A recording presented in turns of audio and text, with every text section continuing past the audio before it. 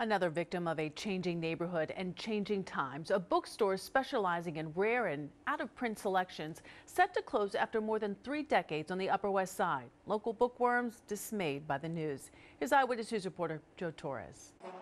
It's the final chapter for the Westsider Rare and Used Books store. After 35 years on Manhattan's Upper West Side, the store will close at the end of next month.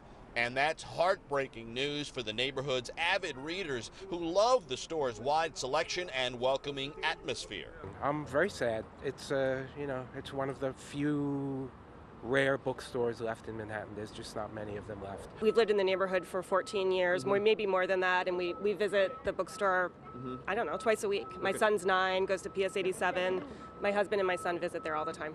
Declining sales led to the store's demise. Dorian Thornley has owned the business for the last 17 years, but the bookstore landed on Broadway and 80th Street in 1984. The neighborhood's going to miss walking past or popping their heads in or buying a book, you know. Just another little quirky store gone. Thornley expressed his thanks to the legions of book lovers who faithfully supported his independent business.